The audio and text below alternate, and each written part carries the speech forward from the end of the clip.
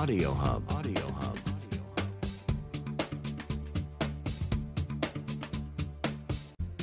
Dimension of physical quantities. Dimension is used to refer to physical nature of a quantity and the type of unit used to specify it. Dimension for mass, square bracket m, symbol, capital M, unit, kilogram, kg. Dimension for length, square bracket L, symbol, capital L, unit, meter, m. Dimension for time, square bracket T, symbol, capital T, unit, second, s. Dimension for electric current, square bracket I, symbol, A, unit, ampere, A. Dimension for temperature, square bracket T, symbol, theta, unit, Kelvin, K. Dimension for amount of substance, square bracket N, symbol, capital N, unit, mole. We look for the explanation for dimensions. For your information, dimension cancel just like algebraic quantities. Numerical factors have no dimension, so they can be ignored. And lastly, dimension can be added or subtracted. Determine dimension and SI unit. I will show you one example on how to determine dimension and SI unit. Example, velocity v. Equation for velocity v is change in displacement divided by time interval s over t. So, dimension for velocity will be square bracket v equivalent to square bracket s divided by square bracket t. Symbol for dimension for s will be length, and then dimension for time symbol is t. So finally, dimension for velocity will be L t power of negative 1, and SI unit for velocity will be meter per second. Now, let's continue to another subtopic, scalar quantity. So, what is scalar quantity? Scalar quantity is defined as a quantity with magnitude only. So, refer to the diagram given. When we do measure diameter or length of an object, we just determine the distance from one position to another position. It has magnitude only. It has no direction at all. So this quantity is considered as a scalar quantity. You also can refer few examples given in this page. Next, vector quantity. Vector quantity is defined as a quantity with both magnitude and direction. So when you push an object, you apply some certain magnitude of force towards some certain direction. So it has both magnitude and direction. When it has both magnitude and direction, so this quantity we consider as a vector quantity.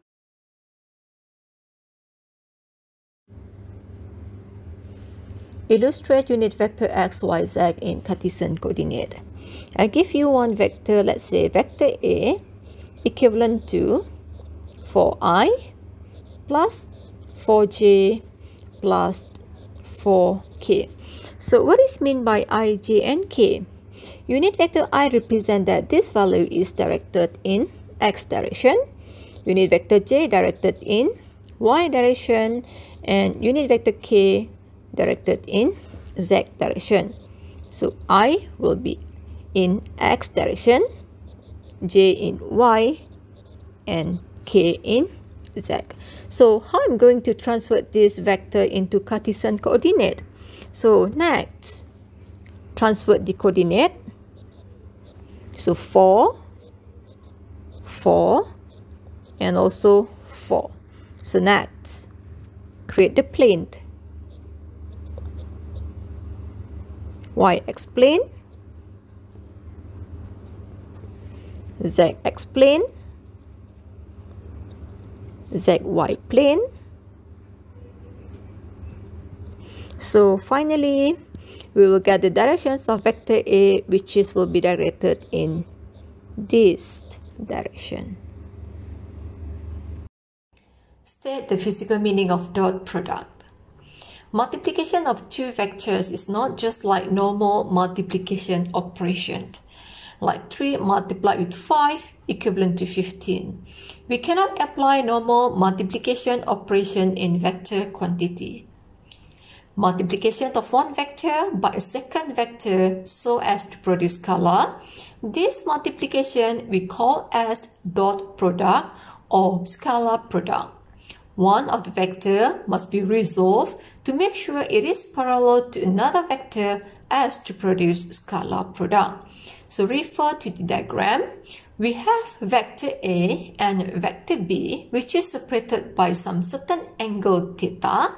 To make it scalar, we have to resolve B to be parallel with vector A.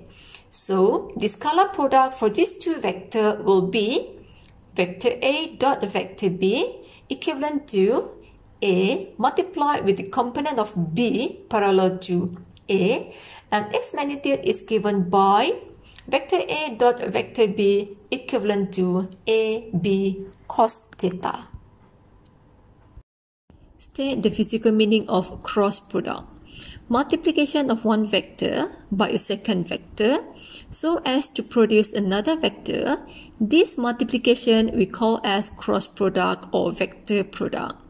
The cross product A and B is defined as a vector C that is perpendicular to both A and B, with the direction is given by the right-hand rule. Vector A cross vector B equivalent to vector C, which is the direction for vector C. You can apply right-hand rule showing in the figure given, and its magnitude is given by modulus A cross B equivalent to AB sine theta.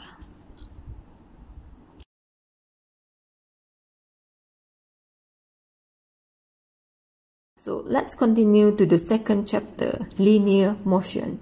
For this chapter, I will introduce to you the difference between instantaneous velocity, average velocity, and also uniform velocity. Refer to the speedometer on the left. The reading on the meter is keep changing from one value to another value at specific time. So this one is actually indicate the instantaneous velocity of the object. Instantaneous velocity is the velocity of an object in motion at a specific point in time. It is defined as the instantaneous rate of change of displacement V equivalent to ds over dt. Average velocity. The average velocity of an object is total displacement divided by total time taken. Example, if the change in displacement is 20 meters and time interval is 2 seconds, so the average velocity for the object will be V equivalent to 20 divided by 2, which will be equivalent to 10 meters per second. Uniform velocity. A body is said to have uniform velocity if it covers equal distance in equal interval of time in the particular direction. Refer to the meter on the right. The value is 85.8 km per hour. So let's say a car is moving at 85.8 km per hour for 15 seconds. So we can say that the car moving at uniform velocity 85.8 km per hour for 15 seconds.